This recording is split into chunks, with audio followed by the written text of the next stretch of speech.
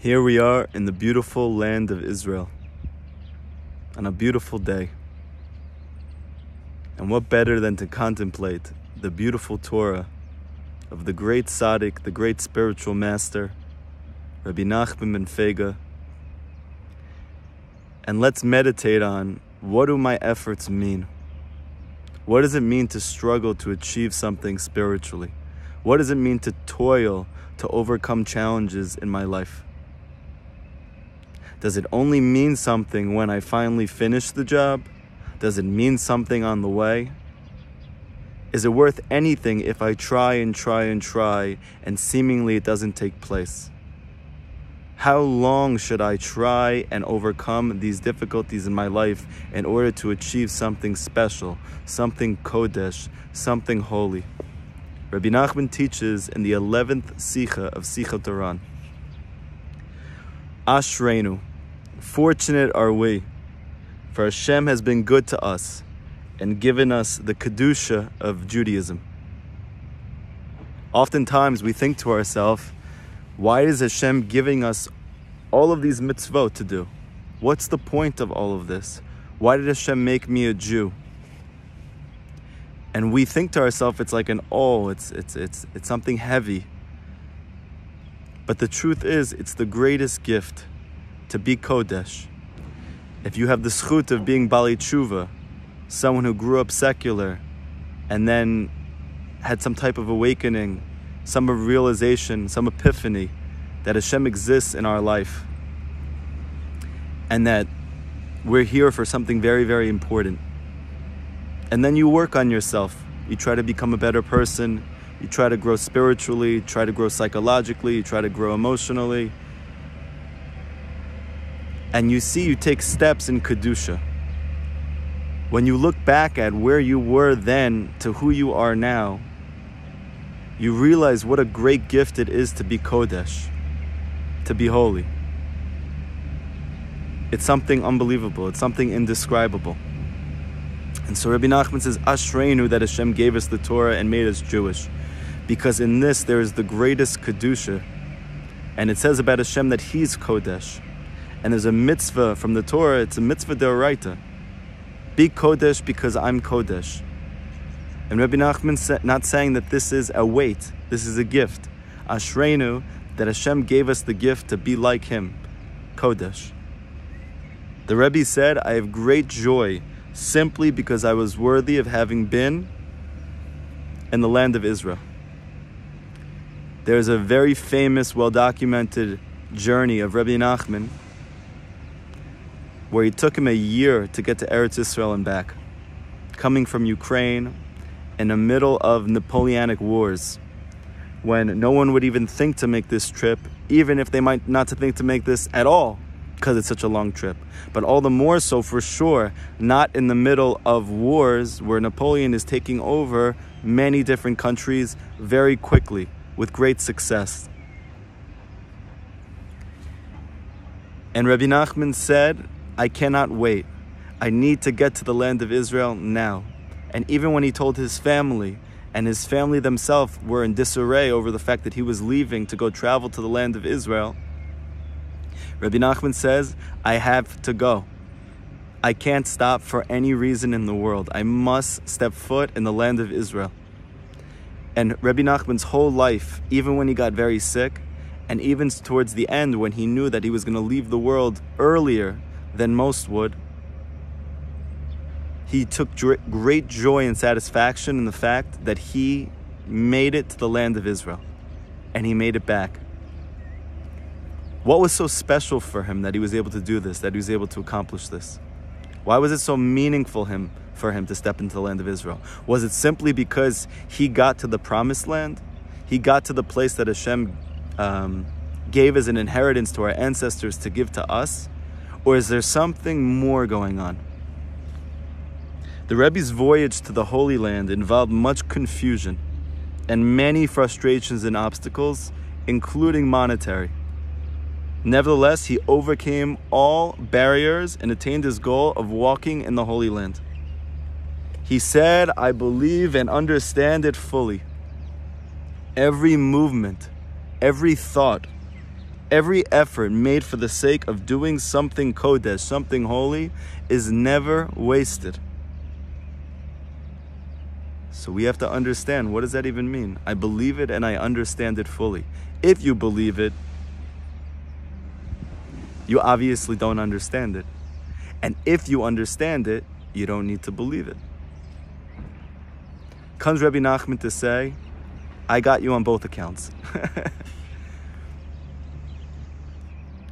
Because Rabbi Nachman teaches in many different places that constantly a Jew is on two levels, a level of knowing and a level of believing. In fact, according to the Rambam in his Mishneh Torah, he says the goal of a Jew in this world is to believe in Hashem in one place, and in another place he says the goal is to know Hashem. So Rabbi Nachman says it's not a steer, it's not a contradiction. The answer is both. We're here to know and believe in Hashem. What does that mean? It means that at your level at a given time, you're here to know Him. And that's a tremendous thing, that you got to a higher level of knowing Hashem, actualizing your potential, realizing a new apprehension of Hashem in your life, a new understanding, a new comprehension. But as soon as you do, you're also stumbling onto a new level of belief. There's a higher level of belief now you have to achieve. And this goes on and on. Rabbi Nachman says this is the secret of Naaseh v'Nishma. We will do and we will hear, meaning I know and I also believe. So Rabbi Nachman is saying, I got to the land of Israel. I overcame everything. And there was so much going on. He was kidnapped by pirates. He thought he was never going to be able to keep the mitzvot again in the conventional way. And he actually had to think out, how can I keep Hashem's ratzon even in a place that I can't keep the mitzvot?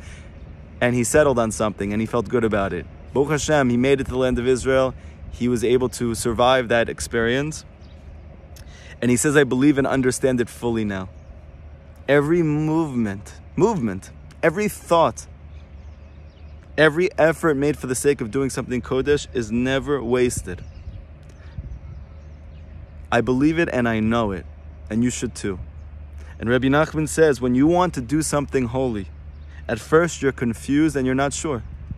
You're standing on the balance deciding whether to do it or not. And barriers seem to be springing up on every side. Let's say, for instance, you went to Rosh Hashanah for Uman. So, not so dissimilar to Rabbi Nachman, that was in the middle of a war. There's a crazy, insane leader of a certain country who has made it his business to make sure that he's going to annex whatever is near him and bring it into his own land because his whole goal is for the sake of power. And you have these holy Jews across the world who have been saved by Rabbi Nachman and his teachings and his advice. And Rabbi Nachman said, in return, I just want one thing from you. Just one thing that's for me. Come to me once a year. Come to me in my Rosh Hashanah. How could you say no? You know, you're in an ocean and you're drowning. And all of a sudden you think you're done. And a life raft comes out of nowhere. And you see that there is an amazing person who was watching you the entire time and finally found a way to get you a life raft. And you get out and he says, I just ask one thing of you. One day a year, come visit me. So you might think, oh, that's so beautiful. It's going to be sweet. It's going to be easy. But it's the opposite. Everyone around you is questioning your going. On top of that, you have a war going on. There's a million things that take place when a person tries to do something holy, and this is greatly intensified when you want to fulfill this advice of Rabbi Nachman. But Rabbi Nachman says, when you are worthy of completing the task, though, your every movement, your every thought, even the confusion that you had in completing this deed, they're all marked for good.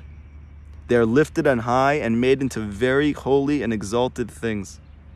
Fortunate is he who is worthy of breaking down all barriers and completing each holy task. Now, as a person who was able to make it, Baruch Hashem, thank God, amongst, I believe, around, 15,000 people, 15,000 Jews, 25,000 Jews, 30,000 Jews, 35,000 Jews, I don't know the number. There was a greater sweetness this year. The ne'imot, the bliss that came from the meniot, the obstacles, was greatly heightened and aroused. Because to the degree to which you have obstacles and challenge, the greater degree to which once you have achieved that goal, all of it turns into the sweetest bliss and ecstasy. And so we see a huge paradigm shift here. While we're all waiting for our challenges to go away and the difficulties to cease, we don't realize the greatest gift in the world are these challenges, because all of the challenges actually contribute to the ecstasy you experience when you achieve the thing. And we see this explicitly where Rav Natan is writing letters to his son, and his son is only able to come to Rabbi Nachman, let's say a few times a year. And he was living near Uman, and he was very disheartened about this. Rav Natan said many times to his son, it's worth inexorbitantly more for you to come a few times with Mesir Nefesh, with self-sacrifice, overcoming many obstacles, including financial ones, than it would be for you to come here every single week. It's worth much more for you to come once on Rosh Hashanah or a few times a year where it's challenging and difficult for you than it would be for you to come all of the time. Innumerably more. And this goes for everything that we try and do. So you think about how hard it is for us in our generation to do anything, to get up and pray with a minyan, to put on tefillin, to wear tzitzit, to get to shul, to try to eat with holiness, yeah? And the list goes on and on and on. It's so hard. It's so much harder now than ever.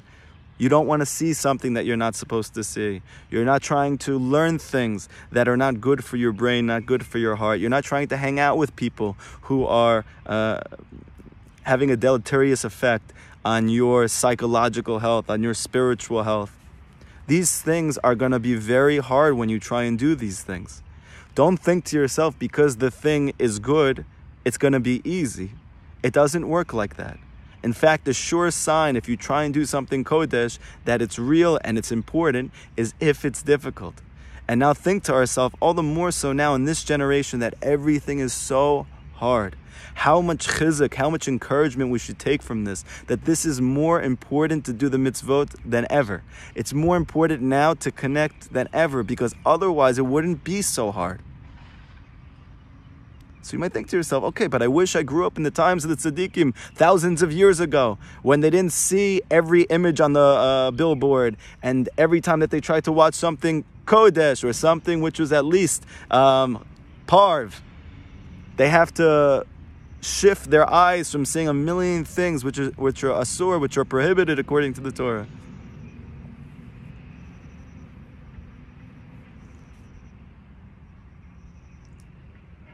But let's look at the Midrash.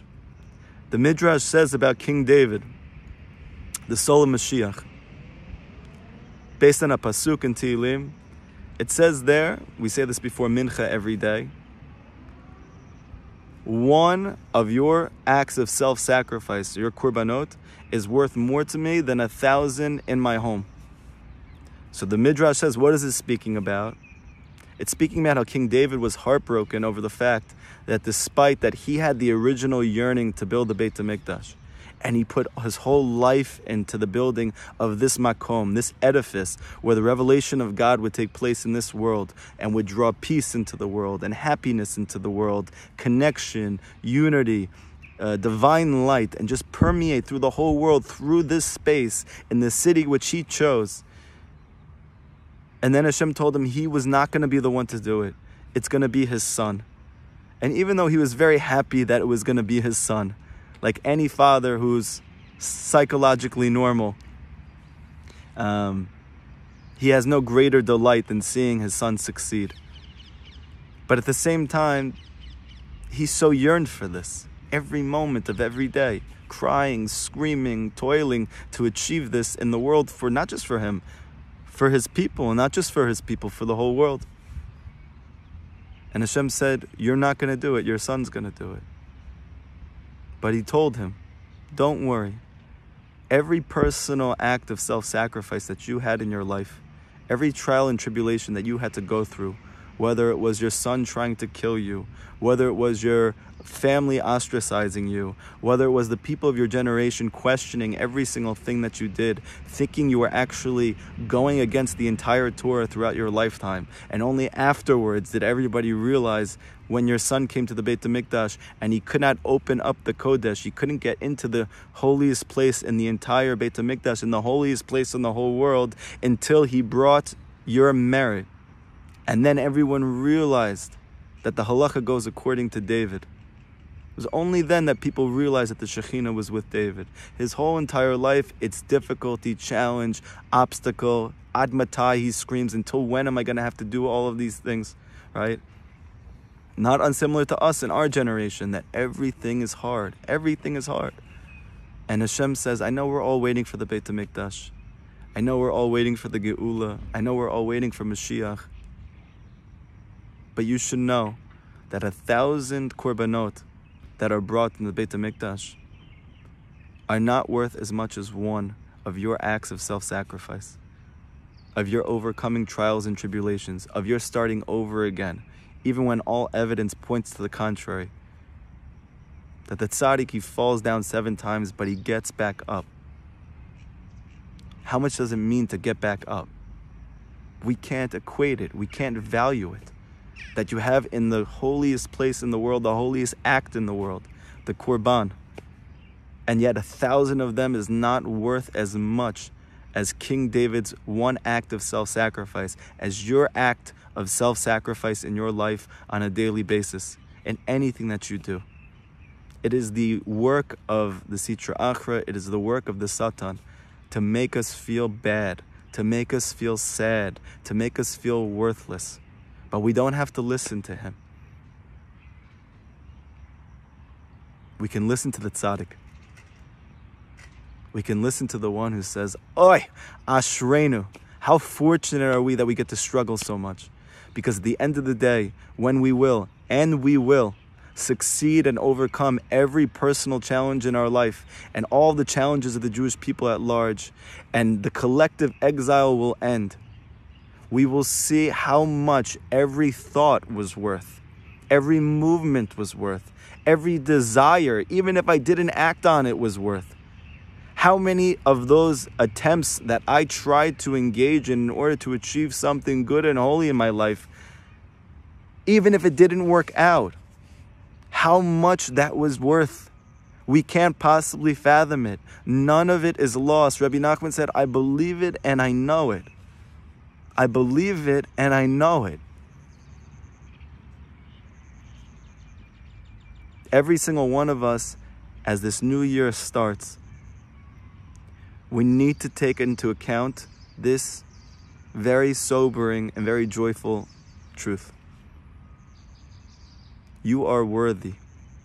Your efforts are worthy. Your trials and tribulations are your greatness. They are not getting in the way of your succeeding. They are your success. And when the Mashiach comes, he's going to explain every single day of your life, Rabbi Nachman says. Every day. What about all those days that I just slept in bed? What about all those days that I just ate Ben & Jerry's ice cream? What about all those days I sat in anger and confusion and sadness? What about all those days that I messed up? What about all those days that I felt worthless? Rabbi Nachman says Mashiach's going to explain that day to you also. Why is he going to explain that day to you also? Because it meant something. It all means something. Ashreinu, that we have Judaism to show us that every single thing that we do is worth something. It's meaningful. And Rabbi Nachman says on the day that you need it the most, all of those efforts, all of those thoughts, all of those holy wants are going to come together, and they're going to push you over the top to achieve the thing that you have been yearning for your whole life to do. Be'ezrat Hashem, we should all see it, B'mirav Yemenu, both on a personal level and collectively, this year in 5783. And we should experience the Pele Gadol, the great wonder that came from all of these efforts in our life. And until then, get back up and start over again. And then if you fall again, do it again. Because every single one of them is worth so much. I love you guys. Thank you for listening to me. Have a great day.